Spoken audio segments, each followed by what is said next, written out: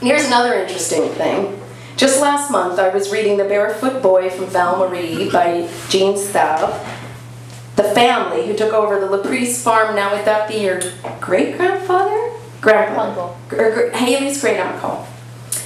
And Jean writes about a night in that very same field where my aunt heard voices singing. It was 1932, he was 13 years old. It was a beautiful summer evening, and he was just returning from the field, and this is what he writes. I was driving a 6-horse team after a day's cultivating. The horses were eager to get to the barn and shed their harnesses, get some oats and a drink of water, before being turned out for the night. As I increased my stride to keep up with them, I became aware of the sound of voices singing. I looked around but could see nothing. I was old enough at the time to have formulated in my mind what could be real and what was not. I willingly accepted that this was real, without fear and without a doubt. The singing voices became louder, and I could make out the words to the song. It was a Christmas carol, but it was midsummer.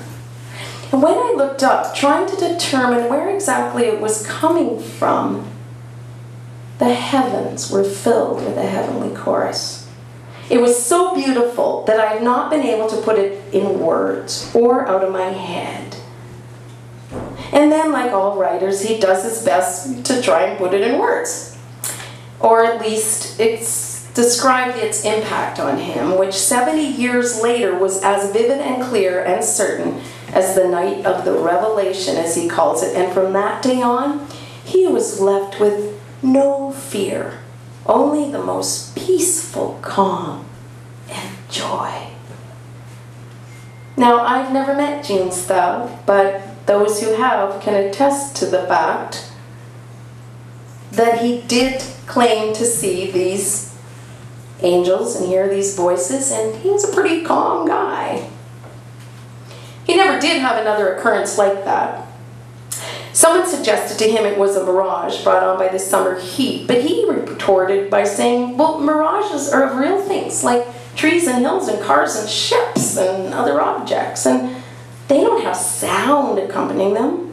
The image I was seeing was of such beauty and form, and was accompanied by such soulful music that I know nothing on earth that compares to it. I'm willing to believe Jean. I'd rather believe him than not. And I'd even surmise that that same band of angels were the ones that egged on my aunt to take her vows. And I'm willing enough that I've walked out to that very field many times on a summer, winter, and fall evening. I never really ran into any angels, but I stood bathed in sunset, waiting for stars, waiting for the singing to begin. Swing low, sweet chariot, coming for to carry me home. Swing low, sweet chariot, coming for to carry me home.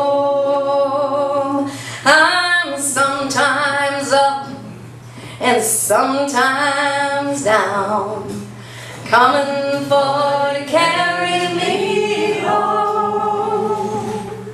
But I still know I'm freedom bound, coming for to carry me home. If I get there before you do, coming for to carry me home. Well, I cut out hole and I pull you through, coming for to carry me home.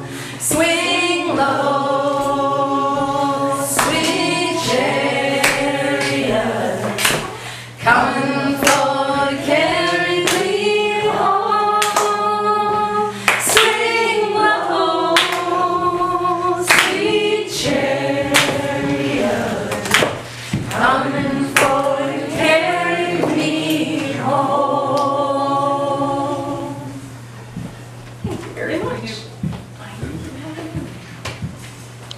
So